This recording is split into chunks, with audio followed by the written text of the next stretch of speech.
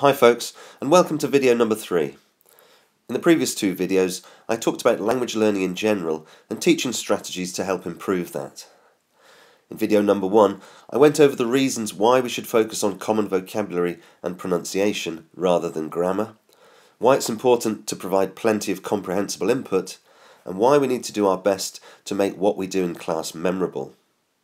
I also mentioned the need for both structure and variety in any teaching session. In video number 2, I went into the practical steps you can take to achieve all of this, starting with establishing your authority and emphasising the active role the students need to take in their own learning. I also went into how to exploit the various different elements of everyday English in order to get the most out of the material. So if your memory of that is hazy, and it probably is, because we forget so much of what we read or hear, I suggest you go back and watch it again at some point. In this video, I want to start by looking at getting students through the Trinity College exam in spoken English and how that should influence your approach. Firstly, does having to get your students through a Trinity College oral exam at the end of the course make your job easier or harder? Well, in my opinion, it makes it easier. If you think that sounds counterintuitive, let me explain. The 4 essential elements of language learning are exposure to the language, engagement with it, how memorable it is, and the learner's motivation. It's this last one, motivation, that the teacher has the least influence over. So any external motivating factors, such as an upcoming exam, can only be a good thing. However, that doesn't take away the added pressure of getting your students through the exam. On a short course with an exam at the end, your success as a teacher is defined by your students' performance in the exam.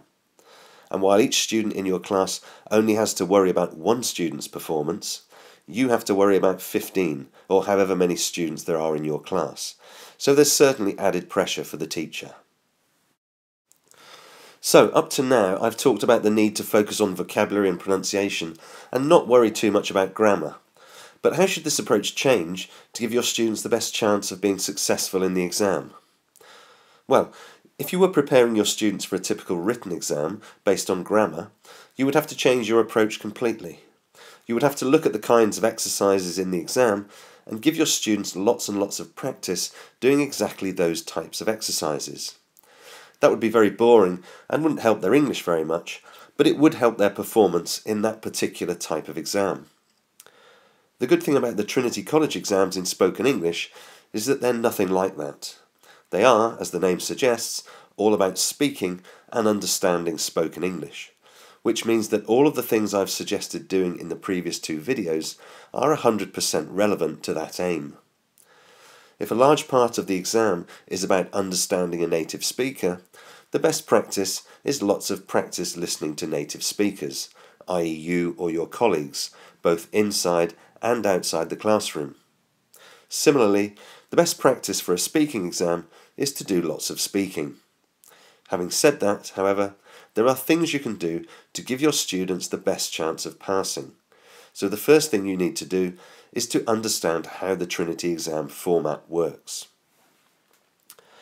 There are 12 grades in the Trinity College exam, and the most important thing is to make sure your students are entered for a grade that they can realistically pass. If you enter for grade 7 and you don't pass, you don't get a grade 6 or a grade 5, you just fail. So accurate initial assessment is very important. If a student is getting lots of comprehensible input and focusing on all the things I've mentioned, their English will definitely improve over a 2-week period. However, language learning is a slow business, so if they're a grade 4 student when they arrive, they won't be a grade 7 student after 2 weeks. They will be a better grade 4 student or possibly a grade 5 student. As the topics and grammar in everyday English are based on the Trinity College exam syllabus, the initial placement test results should indicate roughly which grade the student is at, and this can be confirmed later.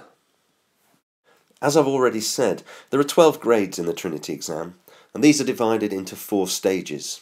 Initial, which is grades 1 to 3, elementary, which is grades 4 to 6, intermediate, which is grades 7 to 9, and advanced, which is grades 10 to 12.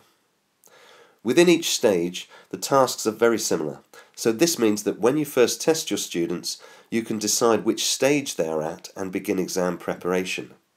You don't have to decide on the exact grade until the day before the exam, which means you can assess your students' progress through the course before making your final decision. If you're new to the Trinity College exam, you may want to seek advice from your Director of Studies or colleagues before making that decision. In this video, I want to focus on the stages where most candidates tend to fall, which is elementary and intermediate.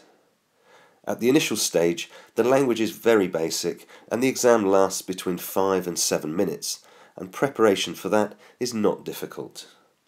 At the other end of the scale, at advanced level, the exam lasts 25 minutes and demands a very high level of proficiency, so you're unlikely to see too many of those type of candidates.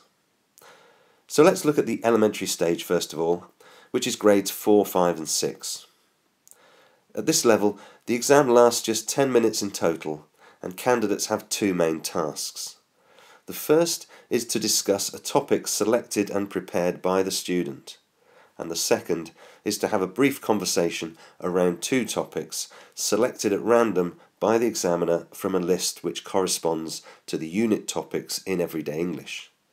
So, for example, the topics on the list at grade 4 are holidays, shopping, school and work, hobbies and sports, food, and weekend and seasonal activities.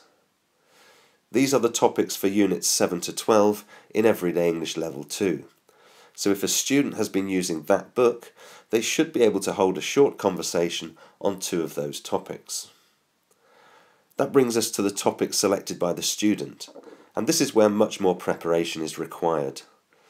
The first thing to make clear to the students is that the topic they choose cannot be one of those on the list for the conversation phase. So, for example, at grade 4, a student cannot choose holidays or food as their topic for discussion. In choosing a topic, students should think about something they are genuinely interested in and which they feel confident talking about. Teenagers and young adults will need guidance in this. A student might choose football as their topic, but when asked about it in more detail, will probably find that they can't say anything very meaningful on the subject beyond naming their favourite team and players. At the other end of the spectrum, I remember one girl who chose to talk about a book she had read and enjoyed. I knew from previous classroom interaction that the girl's English was quite good, but when I asked her to tell me what the book was about, she had great difficulty explaining the plot of what was obviously a complicated story. I advised her to choose a different topic because the one she had chosen didn't allow her to demonstrate how good her English was. In fact, it made her appear less fluent than she actually was. So the ideal topic should have some personal relevance and should be one which the student has knowledge of and can convey easily. Ideally, everyone should have a topic which is personal to them and different from everyone else's. The examiner won't want to interview 15 candidates all talking about the same couple of topics. Once they've chosen a topic, they have to divide the topic into a number of sections with subheadings. 4 sections at grade 4, 5 sections at grade 5, and 6 sections at grade 6. The reason for this is to stop students preparing a text on the topic and then repeating it from beginning to end from memory. Instead, the examiner will take a topic and jump around from one subheading to another. So, for example, if the topic is ice skating, the examiner might begin by asking how often the candidate goes ice skating, and later ask when the candidate first started ice skating. Teachers should always warn students not to try and learn whole sentences or paragraphs by heart. It's very easy for an examiner to spot when a candidate is doing this, and the speaker's pronunciation and intonation tend to get worse as well, and phonology is one of the key areas they are marked on. The other important aspect of the topic phase of the exam is that the candidate has to ask the examiner at least one question about the topic. Once you know your students are using the right book for their stage of the exam, so they are covering the right conversation topics in class, all you need to focus on is the topic preparation. You should set aside half an hour of class time every day for students to work on this. Start by explaining the rubric of the exam and giving students time to brainstorm topics according to the criteria I've already mentioned. After this, go around the class to hear some of their ideas and ask them questions based on what they say in order to establish whether these are topics they will be able to talk about. This is best done as a whole class activity, as students can learn a lot from the feedback given to other students. The next stage is for students to flesh out their ideas and divide their topic into distinct areas and give them subheadings. Once they have done that, you need to go around the class individually and check their progress. At this stage, you need to interrupt them and ask them for more details, forcing them to speak naturally instead of from their prepared script. At this stage, you can also rephrase their English.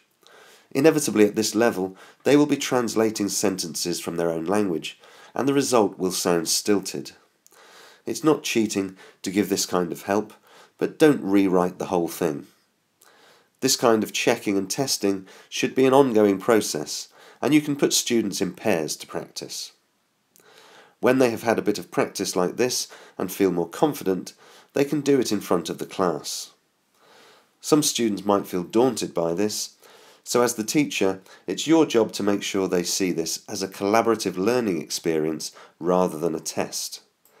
Delivering a presentation to the class does not reflect how the exam will go, but it gives everyone the chance to hear what their classmates are talking about, ask questions, and listen to your feedback. Besides the 2 tasks candidates have to do at this level, they're also supposed to have mastered the grammar indicated for their grade and to have mastered the grammar for all the previous grades. As with the topics in Everyday English, the grammar exercises in the books are also linked to the various stages of the Trinity College exam. So if the students struggle with those grammar exercises, you have to rethink the grade that they are being entered for.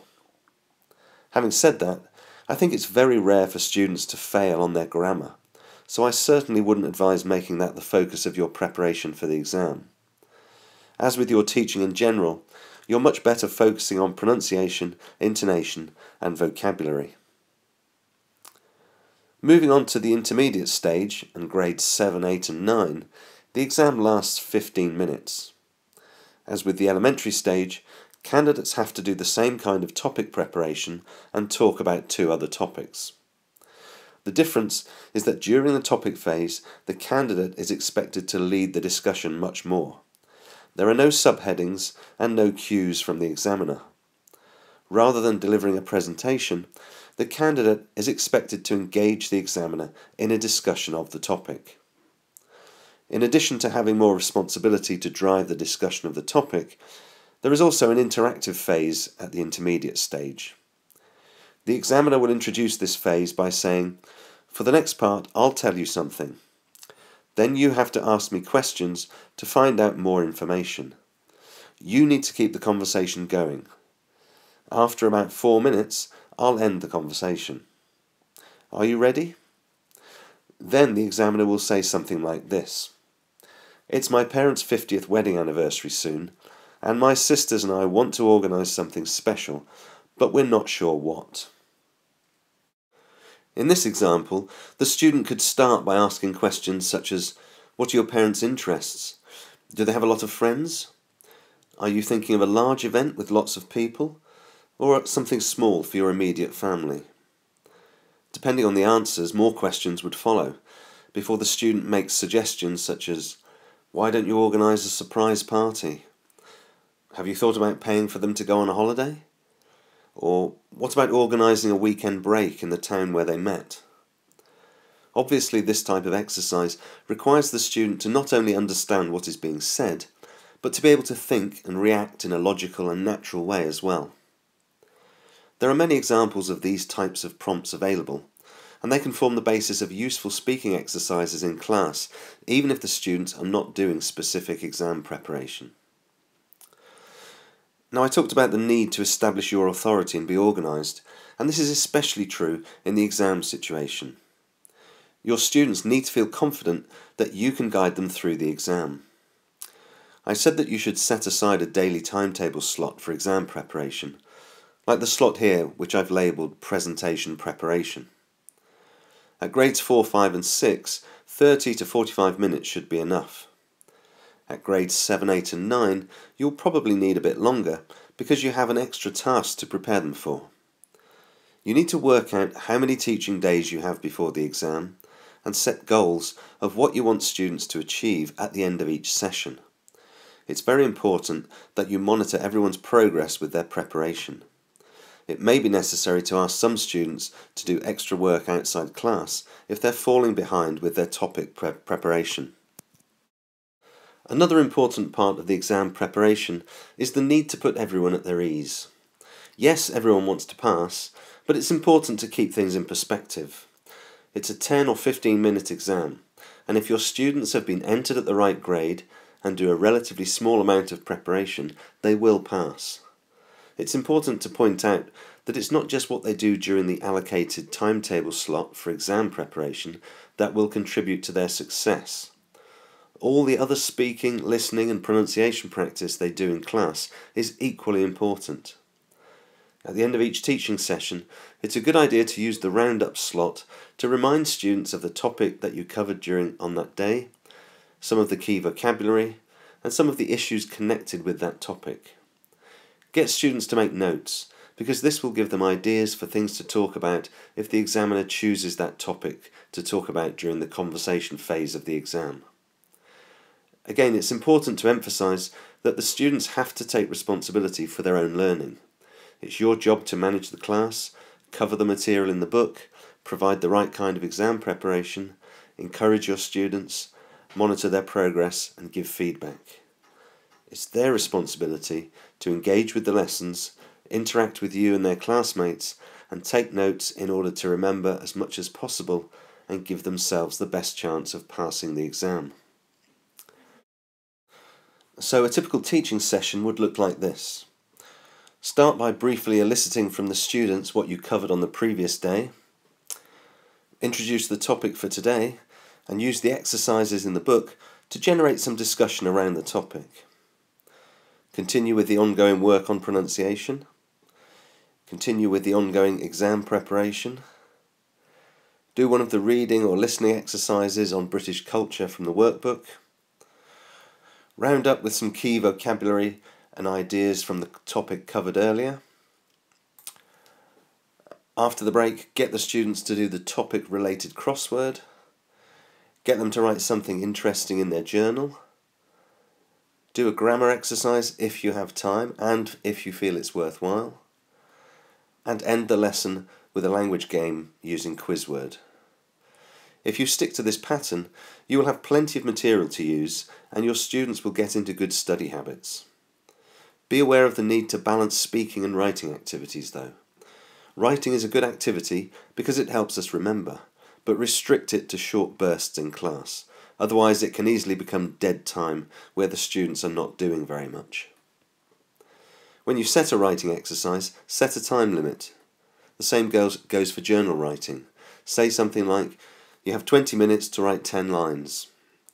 As long as you keep the students engaged by varying the activities and insist they speak English, they will improve.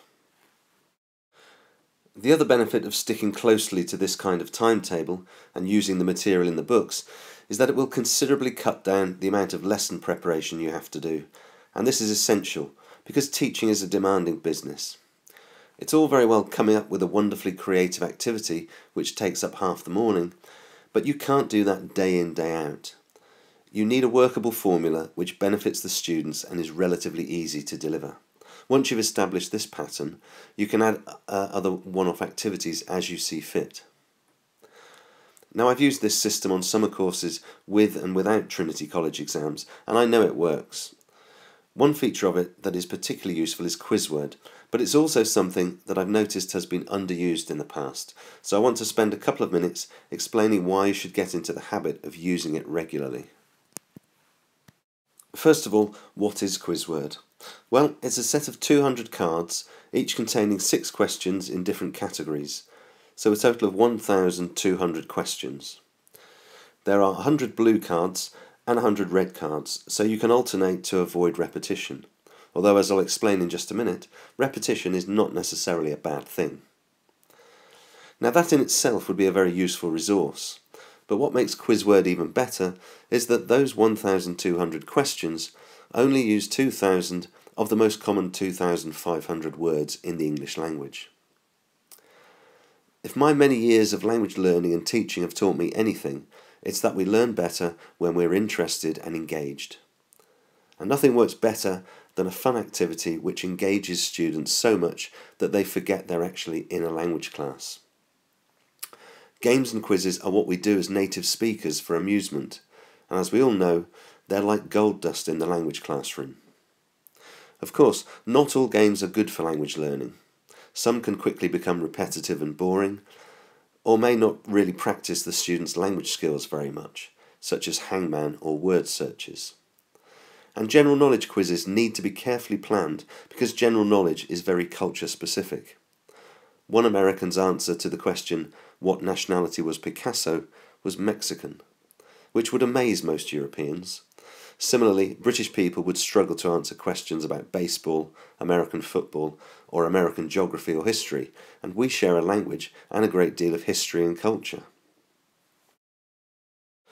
The best games are ones that can be used in any teaching situation, don't involve lots of preparation or materials, involve speaking and listening more than reading and writing, are unpredictable and make students think, practice useful language, and can be used over and over again with students of any level.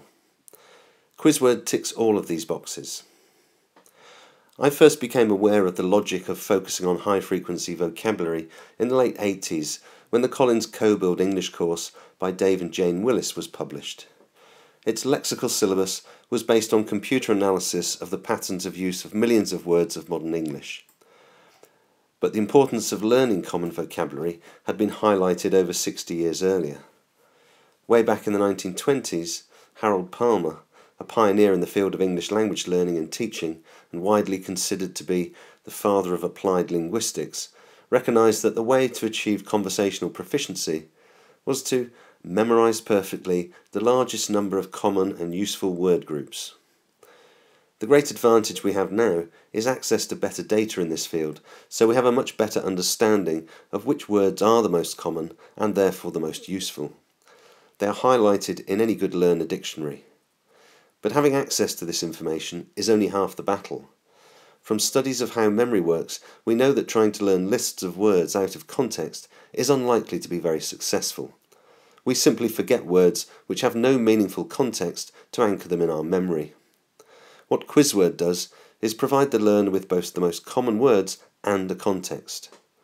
Where memory is concerned, studies show that the best technique for counteracting the natural tendency to forget things is spaced repetition, a reason to use QuizWord over and over again in class. So with a set of QuizWord questions, you've got the perfect English language teaching resource in your bag and no preparation necessary. But how do you use it? Well, there are lots of possibilities which would take some time to explain, so I've put them on a PDF which you can download. Just click on the link in the comments below. That's all for this video. Thanks for watching.